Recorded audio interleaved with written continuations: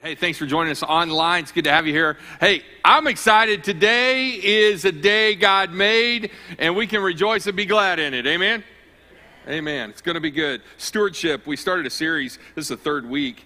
I want to talk to you about an area that really, I think we all can struggle with. It's kind of going in our own way. It's kind of having our own ideas. You know, if I were to ask for a show of hands, anybody got some ideas? Anybody got some passions? Anybody got some things they'd really like God to key in on and bless and do and go in? But stewardship's about us making sure that we're stewarding our life, this life that God has given us. The Bible's very specific. When you're a follower of Christ, when you're a Christian, no longer do you live, but Christ lives through you. That includes not just your physical body. That includes everything about you.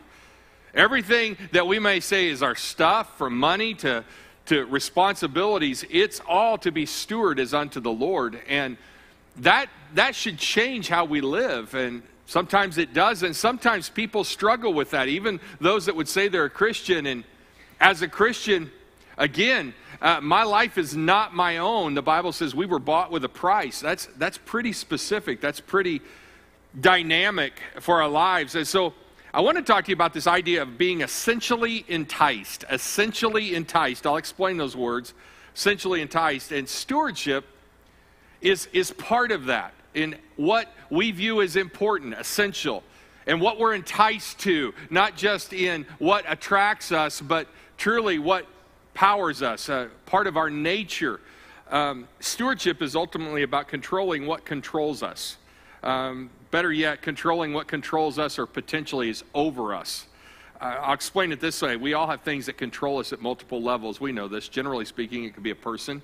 We understand many of you work in an organization. Maybe you're not the boss. You have a boss. That person is in somewhat of a controlled area of your life. A goal can control us, a season, a system, political stance, policies, and mandates. Controls can be light signals, doorways, walls, technology, finances, masks, vaccines. We understand this idea of different aspects of controls in our life. And how we steward that as unto God, how we steward that as a Christian, I think is imperative. And here's what I want you to understand. If you're taking notes, write this down. When controls are tested in our lives, our value of stewardship in the essentials is revealed. I'll say it again. When controls are tested, our value of stewardship in the essentials is revealed. Now, I'm speaking from the aspect of a spiritual standpoint in our lives. I'm speaking from the aspect of spiritual principle and precedence in our lives. And here's where the battle lies. It lies in the differences in what people think is a valued essential.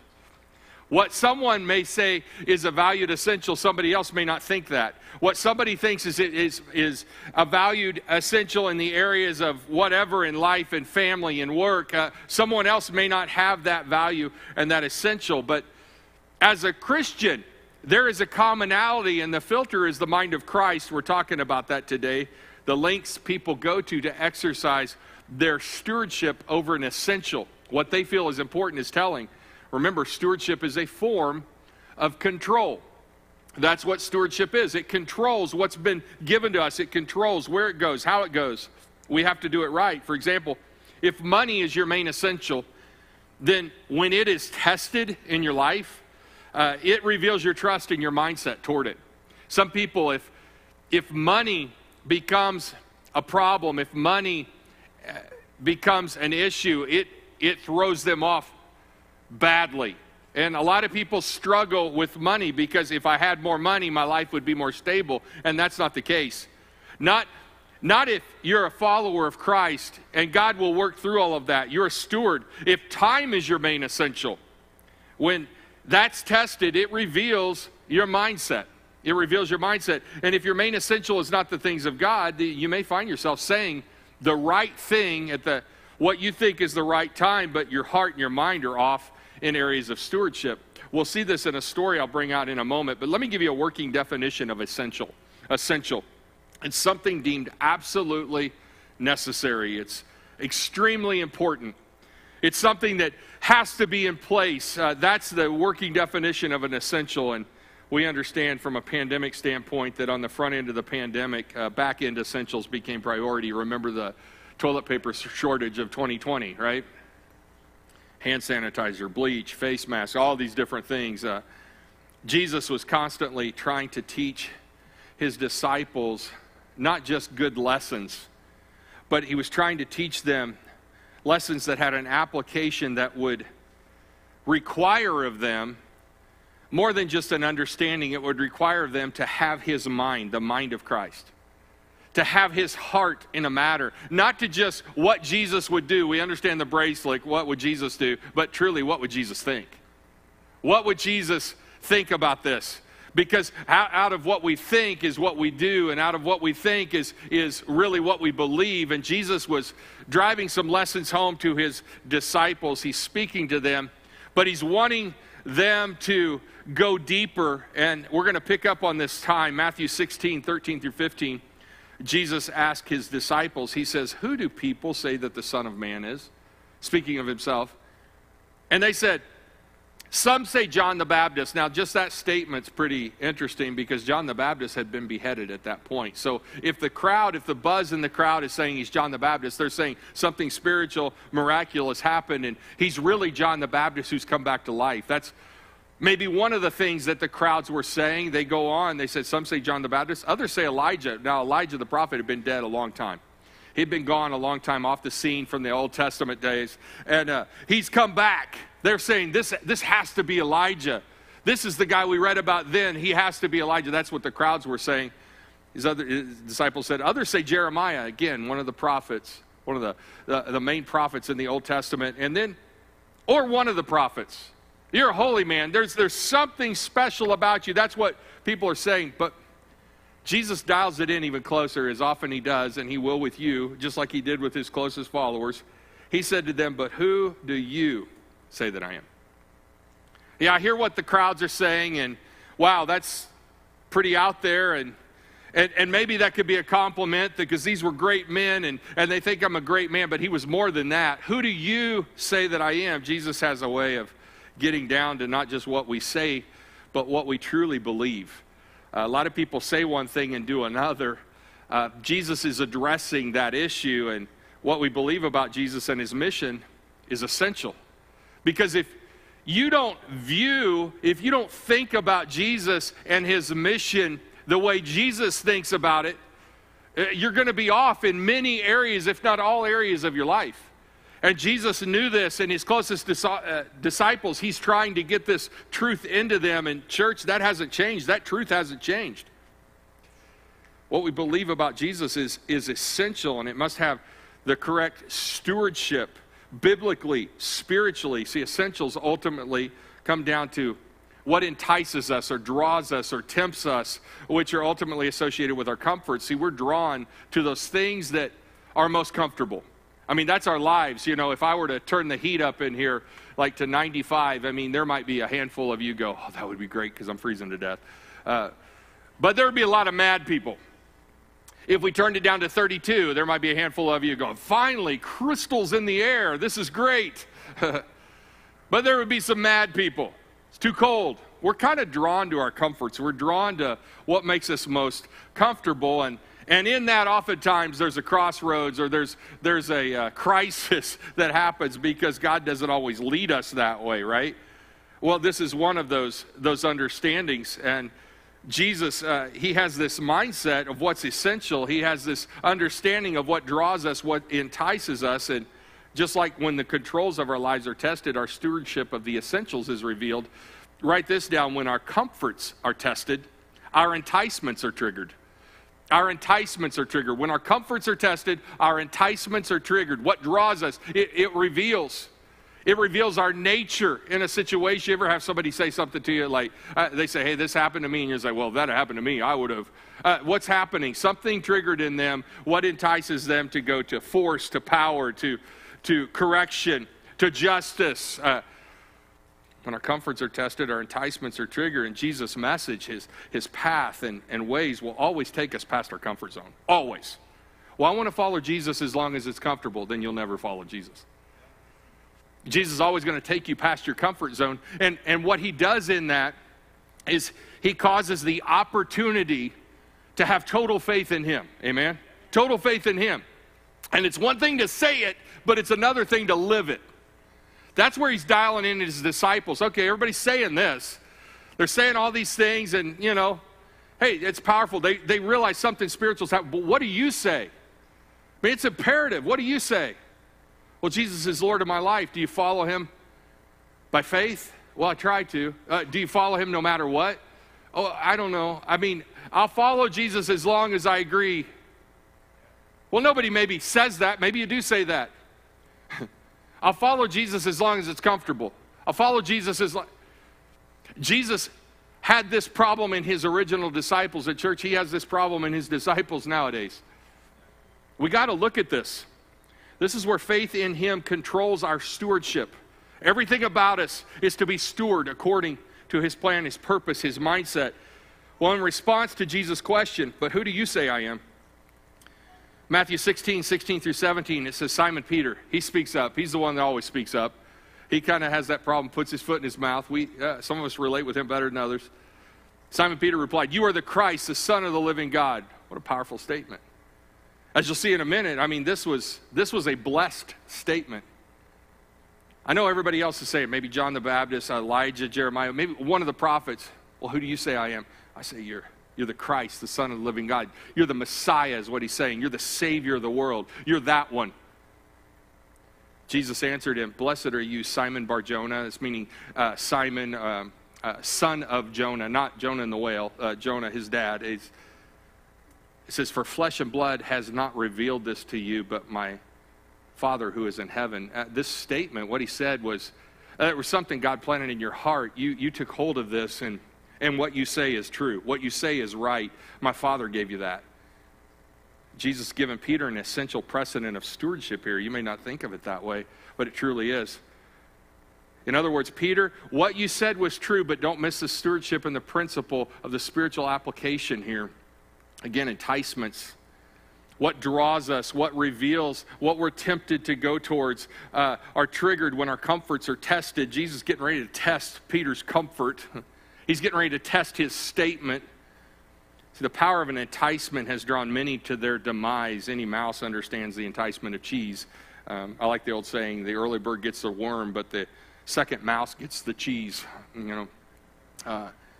We tell people, say cheese, and they smile. Cheese is a powerful thing. Cause people to smile and cause things to find their demise. An enticement. What entices you? Speaking of spiritual enticements, the testing of our comforts, the testing of our faith. James 1:12 through 15 says, "Blessed is the man who remains steadfast under trial." It means they don't fall apart. They don't throw their hands up in the air and give up. They throw their hands in the air and draw strength. It says, "Blessed is the man who remains steadfast under trial, for when he has stood the test, he will receive the crown of life, which God has promised to those who love him." He says, "Let no one say when he is tempted, I am being tempted by God. For God cannot be tempted with evil, and he himself tempts no one." He says it right here, and this is pretty plain, verse 14, "But each person is tempted when he is lured and enticed by his own desire." See, our own desire will lie to us every time. Our own desire will not naturally lead us to Jesus. It says, "Then desire, when it has conceived, gives birth to sin, and sin, when it is fully grown, brings forth death." I mean, here's the truth. Some people get really good at doing the wrong thing. Some people, by their desire, they get really good at doing the wrong thing, and sometimes they get doing the wrong thing, and they ask God to kind of bless them in it. I like what Peter Drucker said. He's kind of a management guru. He said, "Nothing is less productive than to make more efficient what should not be done at all." I think some people are trying to do things that should not be done at all. Jesus, in teaching his disciples, is dialing this in. Who do you say I am? Peter answers correctly, but there's something still lacking because the mind and the heart of Jesus is maybe not there. Matthew 16:18 through 20, it says, "And I tell you, you are Peter, and on this rock I will build my church, and the gates of hell will not prevail against it." I mean, that's pretty powerful. That's pretty awesome.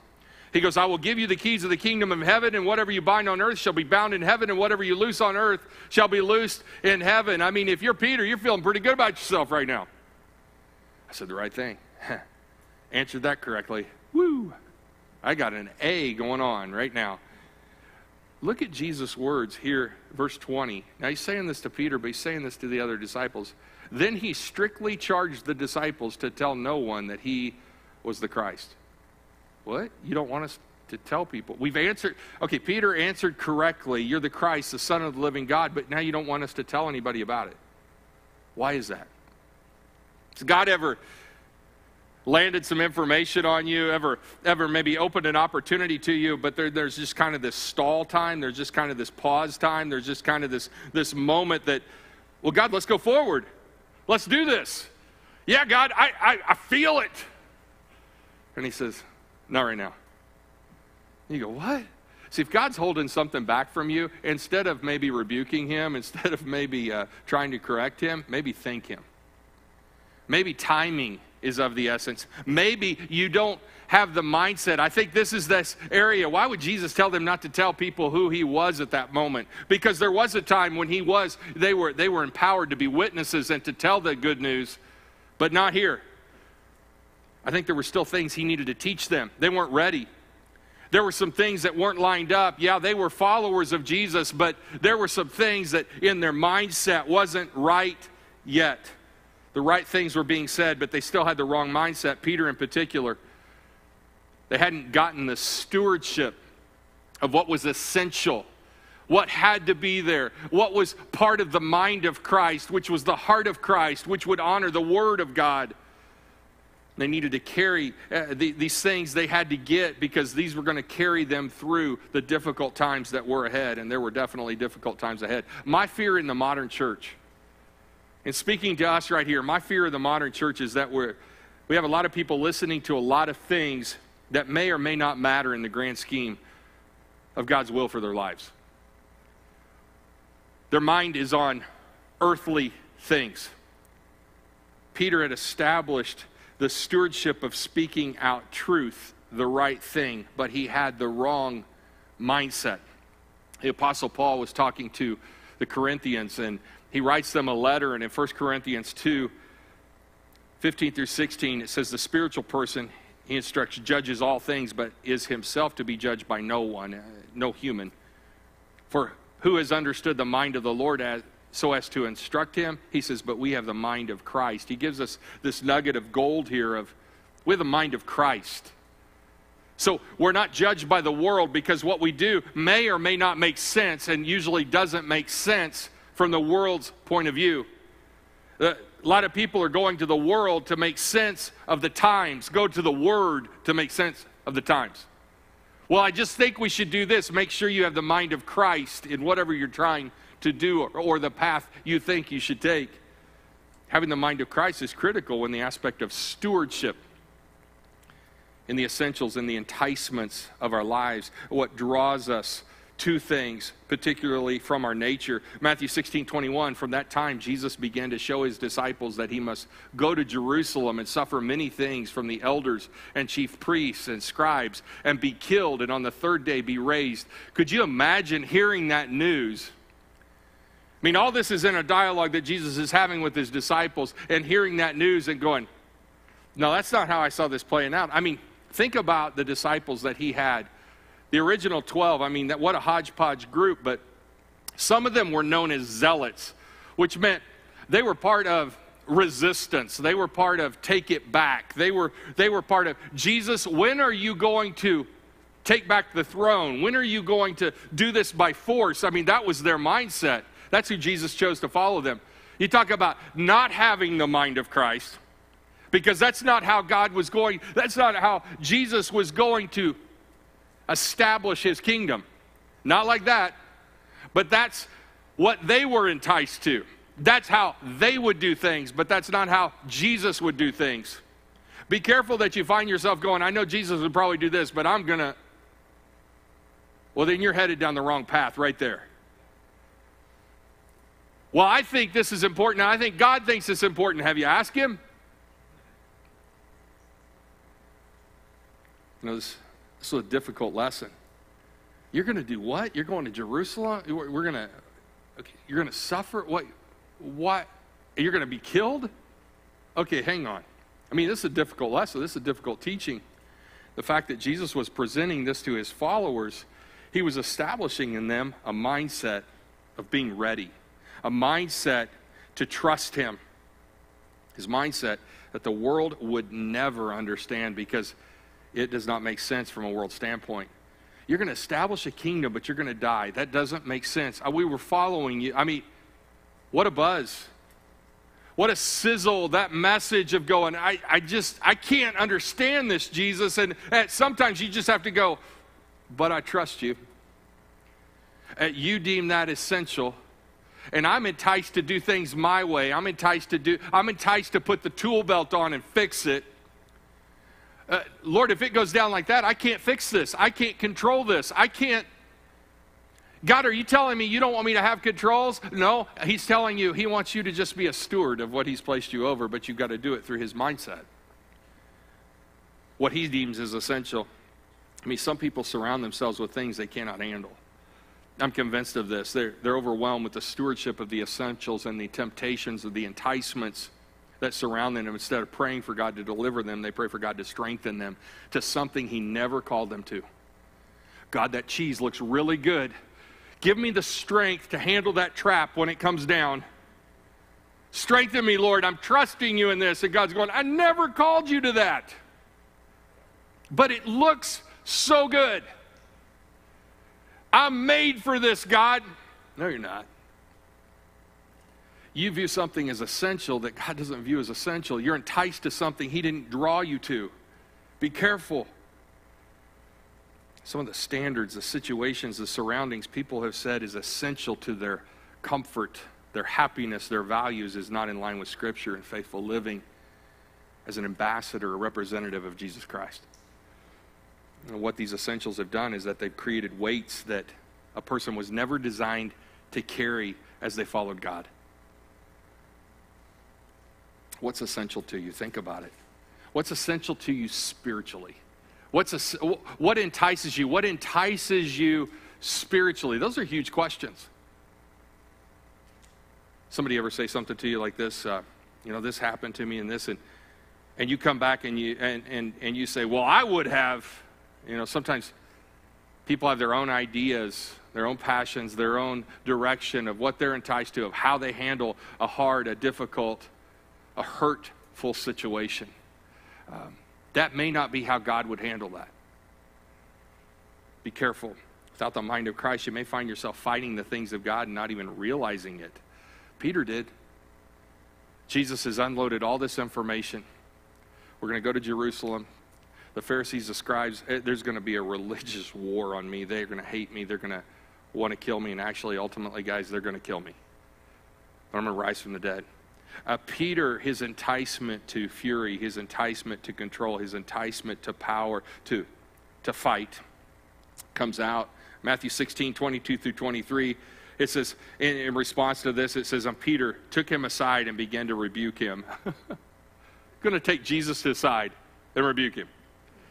Yeah, I hear what you said, Lord. Here, I don't want to say this in front of everybody, so this is going to be honoring and respectful. I'm going to take you to the side and here, Lord. I need to correct you. I think you're saying some things, and I kind of get the gist of what you're saying, but here I'm going to tell you how to say it better. I think what you meant was, I heard what you said, but I think what you meant, maybe you need to say it. I mean, this is kind of the dynamic here. And Jesus was real impressed. Here's what Peter said to him. He says, far be it from you, Lord, this shall never happen to you. In other words, again, Peter is notorious for saying the right thing in his own mind, what he views as essential, what he sees as an enticement. Jesus, this is never going to happen. As long as I'm on the post, as long as I'm guard, nobody's going to come and get you. Yeah, I'm going to stand here and I'm going to take bullets for you. I'm going to take, they even have bullets. I'm going to take arrows for you. I'm your guy. Never going to happen. Yeah, I hear what you're saying. That's not going to happen. No. Jesus, your mindset's a little bit off because my mindset's right, because mine is to protect what we got here. Real impressed that Jesus says he turned to Peter. He said to Peter, get behind me, Satan. He says, you're a hindrance to me. He says, for you are not setting your mind on the things of God, but on the things of man. That's deep. How easy it is for us to pivot. Yeah, but that seems like that would be the right thing. From a world standpoint, maybe so, but not from the mindset of Christ. You say, well, it just seems like we should jump in, we should fix, we should make, we should establish. If it's the mind of Christ. What's the mind of Christ? See, sometimes I think people find themselves going down a tangent because of what they've listened to, what they've allowed to influence their lives, and what they now deem as essential, and they're enticed according to their sinful nature. We're bent towards that. There's a battle for our soul, church. But we don't battle against flesh and blood, the Bible tells us, but against principalities, against strongholds. I mean, these are things that are out of our league that we need the Lord. We need His mindset. We need the Spirit of God to lead and guide us in. Amen? This is what Jesus is building in these guys. You don't have your mind on the things of God, but on the things of man. I close with this. His presence, His power. It's essential in our lives. It's essential.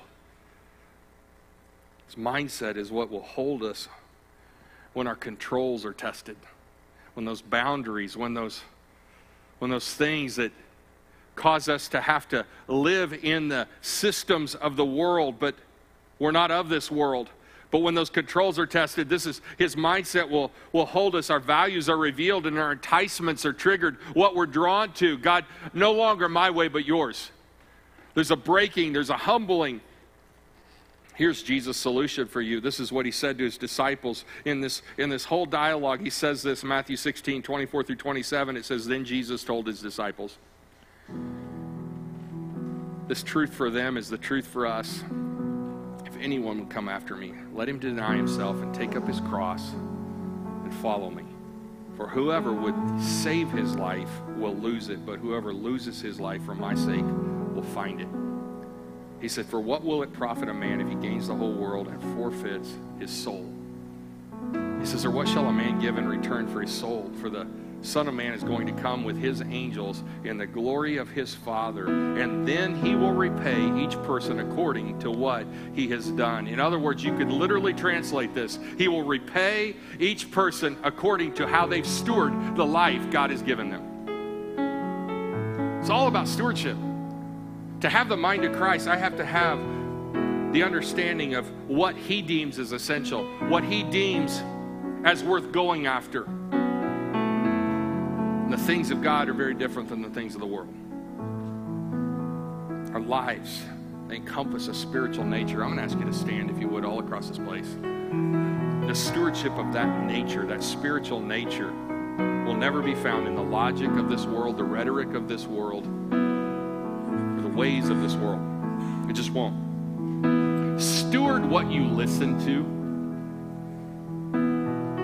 People, podcasts, news outlets. Steward what you listen to, what influences you, what you allow to guide your life. Steward that. It'll mess you up. Who are you listening to, and where are you establishing your essentials? We understand heaven and earth is going to pass away. We understand that. We also understand that the Lord is coming.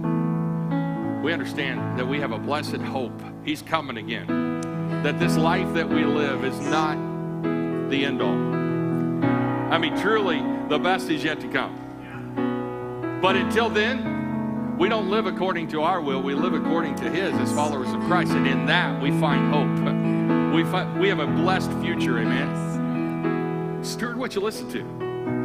Because the world, sometimes the Scripture says that in the end times, mark of the end times, that people will draw a great number of teachers to say what their itching ears want to hear. We oftentimes interpret that as just non-believers. And they're going to formulate some gospel, some message. And that may be part of that. I think that includes believers.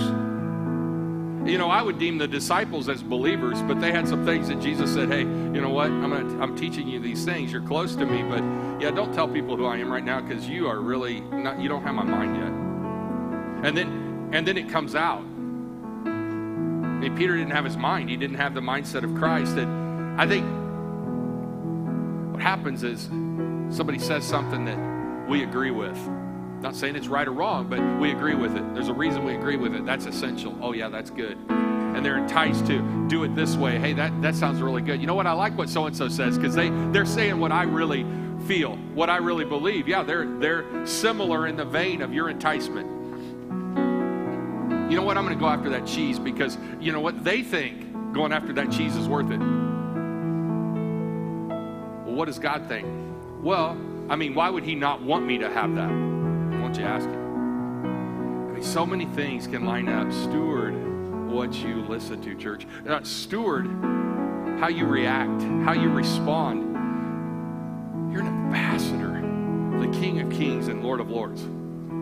Everything you have is in that context, that mindset, or it should be. You will never have the understanding you need on stewardship from a secular mindset. You'll never have it. You'll never have what God is doing spiritually from a world's point of view. It only comes from the mind of Christ, which is found in the Word of God. Where are you making room for Him, and where do you need to make room for Him? You know, the mind of Christ will draw you to His ways, and His ways are not our ways. The Bible says His ways are not our ways. What an amazing word we just heard. Click here for video announcements and click here to subscribe and stay connected with Crosswalk Online.